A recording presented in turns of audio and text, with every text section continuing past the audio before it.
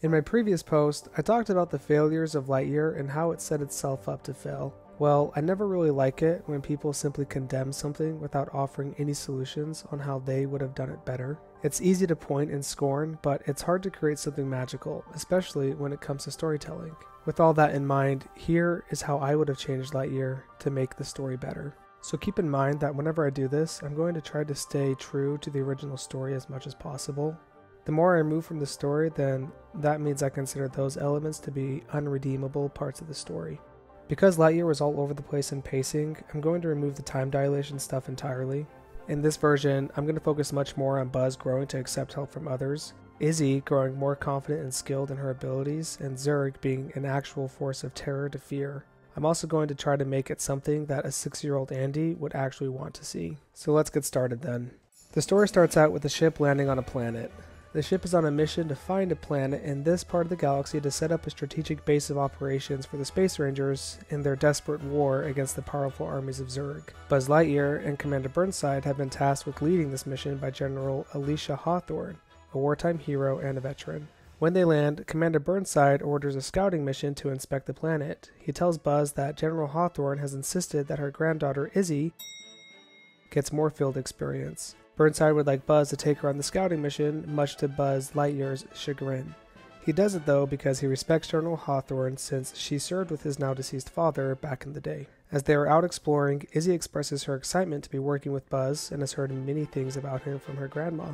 Buzz tells her that he appreciates it, but he does things better alone and that Izzy needs to make sure to keep up. During this, Buzz is constantly updating his mission log, oblivious to how others may perceive his intensity and his dramatization of the events. Izzy, who clearly admires Buzz, takes note and starts to do her own mission log as well. She tries to create the same intensity, but it's awkward and she isn't nearly as eloquent. Buzz, in all seriousness, tells her to keep trying. One doesn't become a master of the logs without rigorous practice. While they are out exploring, they get attacked by alien plant life. Izzy almost gets dragged down, but Buzz saves her. During the fight, Buzz is amazed at how bad of a shot Izzy is and how bad she is in combat. They get an alert from Commander Burnside that the ship is getting attacked and that they need to get off the planet right away. They rush back to the ship, but Izzy falls down before she can board, and Buzz has to go back and save her. They both get in the ship, and Buzz tells Izzy to seal the bay doors as he runs off to help Commander Burnside with takeoff. Izzy tries to seal the bay doors, but some bug monster jumps in before it closes all the way. She tries to shoot it, but misses terribly, making the bay doors open again. When they try to launch, the bay doors break off, and the ship spirals out of control, and they crash land. So Commander Burnside decides that they should set up base and work on repairing the ship. Once the ship is repaired, they'll take off and they'll find another planet that they can set up base on. Buzz narrates these events with a mission log similar to how he does in the movie, but in contrast we also get Izzy detailing the events on her mission log. In her log, she talks about how she's been placed on janitorial duty for causing this mess. She says that she's going to keep trying, but for now she's stuck mopping floors. We cut to Zurg's ship, and he receives a message from one of his robot drones who say they lost track of where he went. They say the last time they were able to track him was passing in a specific area in the Delta sector. Zurg orders scout drones to that sector to go and locate this mysterious person that he is after. After a few months of rebuilding the ship, they are running into issues, but they are very close to finishing. They've regained contact with Star Command, and they've already requested assistance, but Star Command doesn't want to send any more resources to them. Commander Burnside gets furious about this and contacts General Hawthorne, who says, "Sorry, Commander. The President and Galactic Congress don't think it'd be worth the resources. I don't agree with them, but my hands are tied. I'm too old and I don't have the same authority I used to have." She instructs them to fix things as best as they can. One day, they lose contact with the mining community and Buzz is assigned to investigate it with a team. He requests to go alone, but the commander insists that he take some people with him. And things only get more frustrating for him when he finds out that General Hawthorne has once again requested that Izzy comes along as a last chance to prove herself, but Buzz says he will absolutely not bring Izzy again. Commander Burnside puts him in contact with General Hawthorne, who once again vouches for Izzy and says she gave Buzz a chance despite his shortcomings and weaknesses. Buzz is surprised by this since he's the best of the best and says, "My weaknesses?" She explains that Buzz Lightyear's father was just like Buzz, competent but extremely maverick. He did things on his own, and this would usually get him into trouble. Despite the trouble, he was always able to find a way out. One time, though, they were doing a rescue mission on the moon where Zurg's army first appeared. His father broke his post to save a freight filled with supplies and people. He didn't trust the others to be able to get to them in time, and so he broke his post and he went in alone, despite the commands of his superiors. This time, though, he was outmatched and overwhelmed, and he ended up crashing before he could save the crew and before anyone could save him. Alicia did try to go back to save Buzz's father, but she was forced back with her rescue team from the drone onslaught. A large explosion went off where his father had crash landed, and she assumed him dead. She says although she had a lot of respect for him as her colleague, his Achilles heel was his overconfidence in his own abilities. She tells him to recognize his own weaknesses and to trust others despite their shortcomings. Buzz reluctantly agrees to take Izzy again, and they head out with a small team to go investigate the mining facility. While they are going, they get attacked by a swarm of bugs, which makes them think the mining colony was overrun by a bug swarm. When they get to the facility, though, they find that the colony has been abandoned and there aren't any bugs. Instead, they get attacked by Zerg robots that have overrun the area.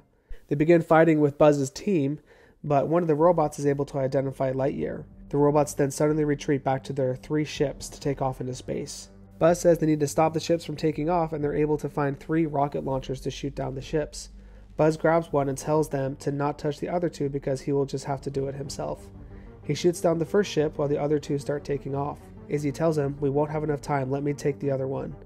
But Buzz tells her no and grabs the other rocket launcher. As he's aiming, she asks again, "Buzz, let me do it. You will not be able to get the 3rd ship." He tells her again, "Do not touch that 3rd rocket launcher. I will do it."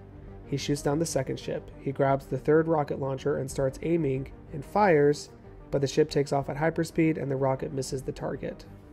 Buzz puts down his rocket launcher and realizes his mistake. We then cut to Zerg waiting in his ship when the drones arrive with the location data of Lightyear. He informs his drones that it's time to set a course for the planet, and his ship takes off at hyperspeed. Meanwhile, we see Buzz Lightyear and his team working on repairing their ship and the communication equipment. But Buzz is still trying to do most of the work by himself because he still does not trust his team. He works hard to get the scanners up, but before he can send any communication to Commander Burnside, a large capital ship shows up on scanners. Izzy says, "Buzz, look." When he takes a closer look, he realizes that it's Zerg's personal flagship that is in orbit around the planet. We then cut to Commander Burnside, who also sees the flagship, and he immediately sets up their laser shield. Zerg quickly locates the colony and starts firing on the laser shield with his ship and sends down drones to begin an invasion. The whole team watches helplessly on scanners as the colony gets attacked by an overwhelming force. Buzz realizes that this is all because of him. He thought he could do it by himself and was even better than his father, but it turns out he was wrong. He apologizes to the team and then specifically to Izzy for not trusting her despite her grandmother's recommendations and counsel. They all ask Buzz, "So what are we going to do?" And Buzz tells them that they are the colony's last hope. Right now the colony is trapped, but safe behind the laser shield. They work together to set up a plan to have them salvage one of the drone ships that they shot down and to fly it up to Zerg's ship. Once there, they will set up bombs in the ship's engines to shut it down and cause it to crash to the surface. This means the drones will lose their planetary fire support and will give the colony a fighting chance against Zerg's army. So they go to one of their drone ships and immediately start repairing on it, but this time together. It turns out Izzy, who has been a bit of a klutz, is actually really good at fixing things and is able to get the ship fixed in no time. She mentions how she's had a lot of practice on Zerg drones during her time at the academy. Buzz asks her what's been holding her back from progressing more in the Space Ranger Corps, and she says, "I'm a lousy shot." Buzz gives her a gun and says maybe he can help her a bit. She tries shooting a target he sets up, but she misses by a few meters. He says he's never seen anyone miss that bad, and he has her do a quick eye test by holding her finger out in front of her eyes and closing one at a time. Turns out she is left eye dominant but right-handed, so he helps her adjust her grip, and this time she hits the target. They fly up to the capital ship disguised in the drone transport. Zerg sees this, and we see that he's suspicious, but he lets them aboard anyways. He looks at the bay cameras and he sees Buzz exit the ship. Zerg stands up and exits the room to go and stop them himself. While they are planting the bombs, Zerg shows up. Buzz tells his team to keep planting the bombs and to finish the mission, and he will fight off Zerg. Although Buzz is talented, he's outmatched by Zerg's technology, and Zerg is able to subdue him. Zerg rips off Buzz's communication device and contacts Buzz's team and tells them, "If you blow this ship up, you'll kill Buzz too." He takes Buzz and he throws him into prison. Zerg then asks Buzz if he knows what happened to his father. Buzz tells him he died fighting Star Command's first battle against Zerg's army in a rescue mission. Buzz clarifies he died fighting you. Zurg laughs and says, "No, Buzz. I am your father." Zurg's suit then opens up, and Buzz's father steps out and says, "It's time to undo Star Command's brainwashing." We cut back to Izzy and the others. They think they should stop, but Izzy says no, we need to finish planting the bombs, and then we'll find Buzz and rescue him before we blow this ship's engines. They keep sneaking around the ship, avoiding the drones, and they plant the remaining bombs. Izzy then hacks into the ship's computers and finds out where Buzz is located. She tries to open his cell, but she realizes that she has to be there to open it, so they run to the cell to get him out.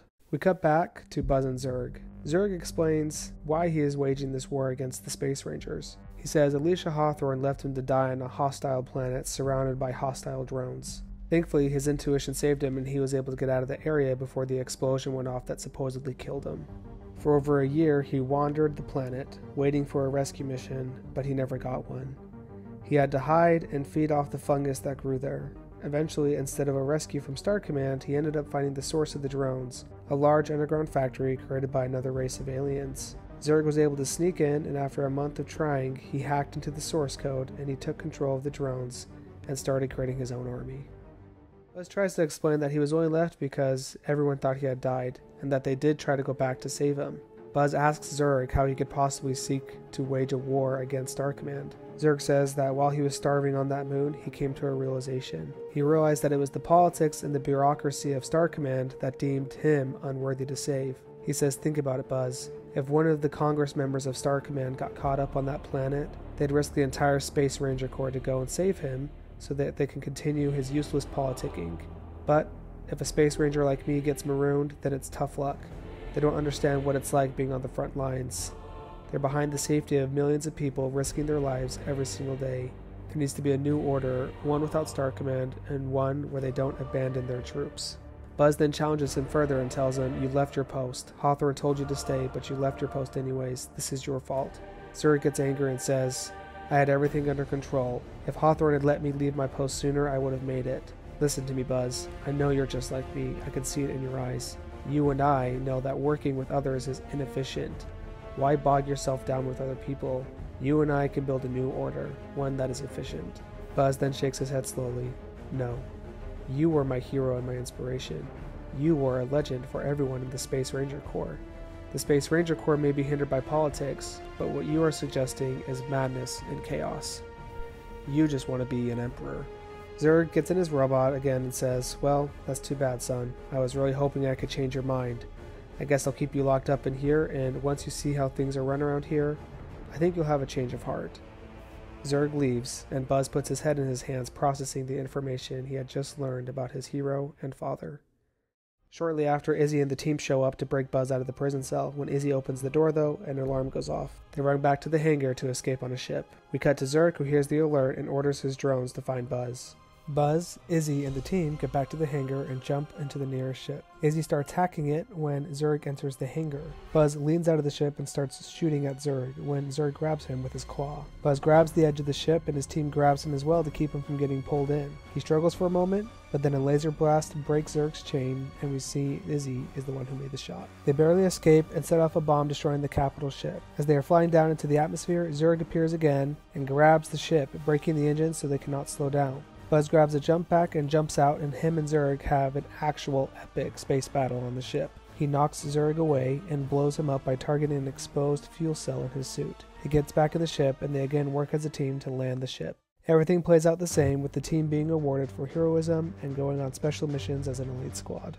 In an alternate reality where I am in charge of Pixar, I also would have shown a clip of Zurg surviving the explosion, setting up future conflicts between him and Buzz. So anyways, I hope you enjoy how I would have changed the Lightyear story. There are obviously a ton of details that I would need to add, but I hope you got the gist for how I would have made this story better.